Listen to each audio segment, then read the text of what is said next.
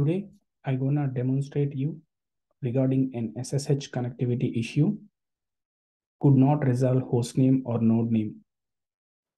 So when we are connecting to a host using SSH username @hostname, and you type enter, you could directly see an error saying that SSH could not resolve hostname. That means the system cannot resolve the hostname that is mentioned in the hostname path.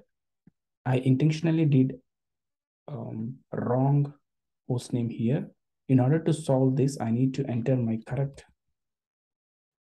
full hostname, which is .vpc.cloudera.com at the end. So when I type this, it will prompt me for a password.